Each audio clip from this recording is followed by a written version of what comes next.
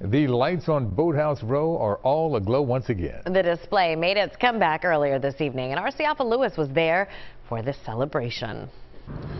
Jessica and Yuki, we are standing on MLK Drive with the brand spanking new LED lit Boathouse Row behind us, and it is a sight to behold.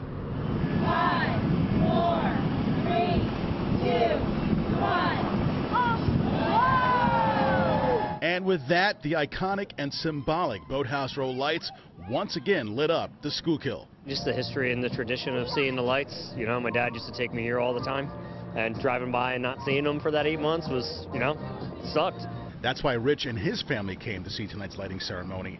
Others shared similar reasons for wanting to attend. I always remember riding past when I was a kid and seeing the lights. The lights were turned off on March 20th of last year, but due to supply chain issues, the initial plan to relight them in November wasn't possible.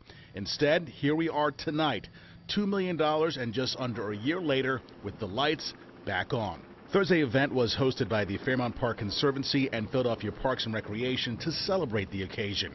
The new lighting system and redesign includes 6,400 LED lights, which will allow for 16 million color and effect combinations. It's incredible. I'm proud of our partners with our different contractors that came, Eagle Eye Electric, and our members, the men and women of IBW Local 98, and our partners with the City of Philadelphia. We couldn't be more proud to participate in this. And the early reviews are glowing. It looks amazing. I'm happy you can see different colors to it now, add more of a color scheme. But I think it's going to be nice and hopefully it's here for a while.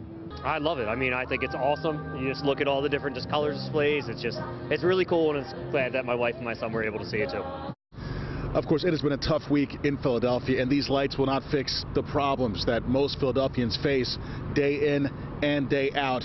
But these lights do symbolize our city as well as our perseverance, and I think I speak for a lot of people when I say I am glad they are back.